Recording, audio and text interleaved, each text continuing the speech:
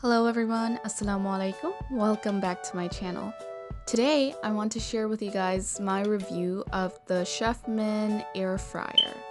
As you can see, this is the box that it comes into, and I will share a special chicken tandoori recipe that I'm going to try on the air fryer, and hopefully it turns out okay. Also to note, this air fryer is a automatic touchscreen air fryer, which makes it even better. You don't have to deal with any of the buttons. And as you can see from the screen, once you have the display on and once you have your air fryer in start mode, the buttons will light up and you will be given the option to choose the temperature, the time that you want to cook it for, and the start and the stop, which you will see in the video. As you can see, this is the first thing that I see when I open the box. It's an instruction manual, and it comes with a diagram with how the pan is supposed to be, how you're supposed to clean it, which is great because it gives a reference.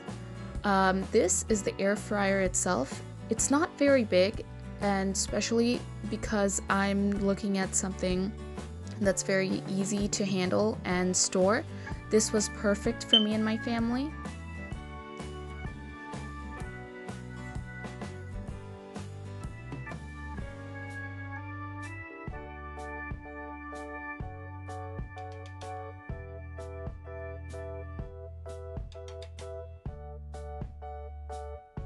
Alright, so now I'm just taking off the plastic wrap, and as you can see, this is the back air vent, and once I rotate it around, you will be able to notice that this is the front display, which will show you the time as it cooks, as well as the other buttons that will appear on the touchscreen pad.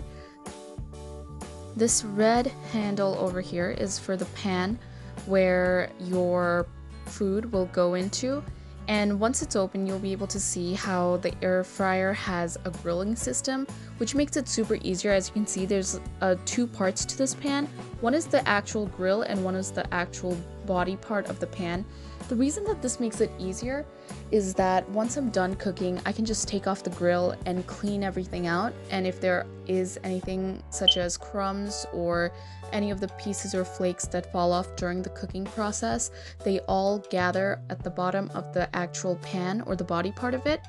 And it's super easy to clean up because all you do is you remove the grill and you just wash off the bottom. And just one note on that, please be careful when using any kind of abrasive sponge because this has a non-stick surface, and once you use anything abrasive such as a fork or even a sponge with bristles, it ends up destroying that part.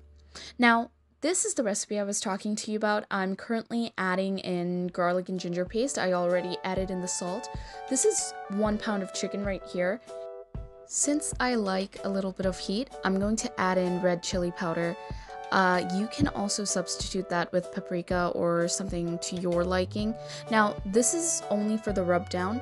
This isn't for the main or the final seasoning that we're going to do. What we're going to do right now is this is essentially all of the spices that we're going to add before we refrigerate, essentially to marinate. Once you have all of your spices put in, mix well and refrigerate for at least half an hour to 1 hour.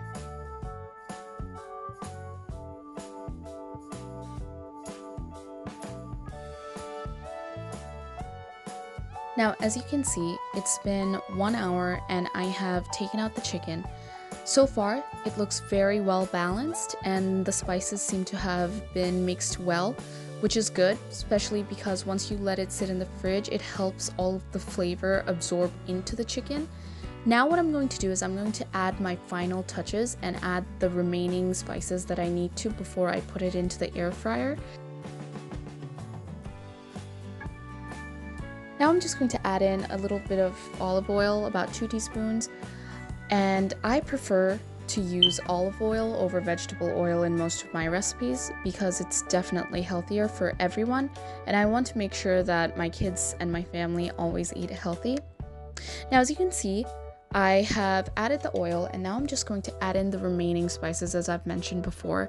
This includes adding in coriander and cumin powder, which is one of my favorites, especially due to the scent and the taste that it provides. But also I'm going to add a little bit more of cumin powder from before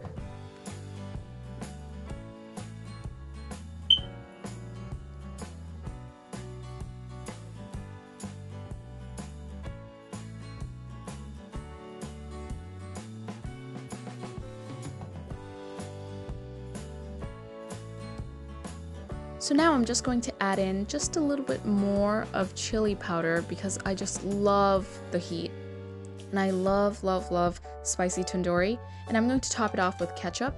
I'm also going to add a dash of lime because I've always found that adding lime brings about that extra taste and gives it that powerful kick.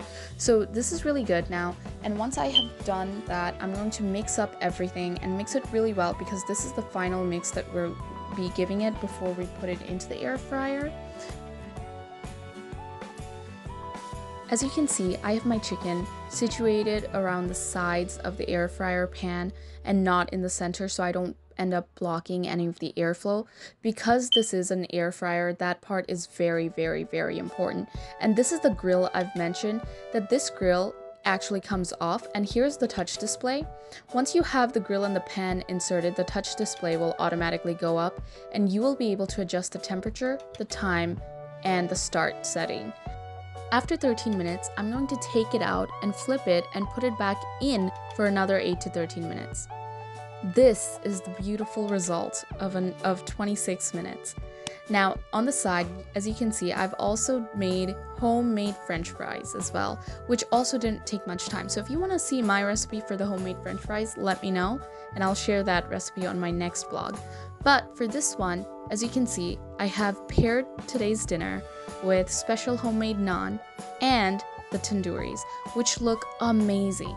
Not only were they perfectly ripe and juicy, but they were also perfectly baked, which is amazing, considering that when I had to bake my tandooris, they usually took somewhere from about 30 minutes to 1 hour.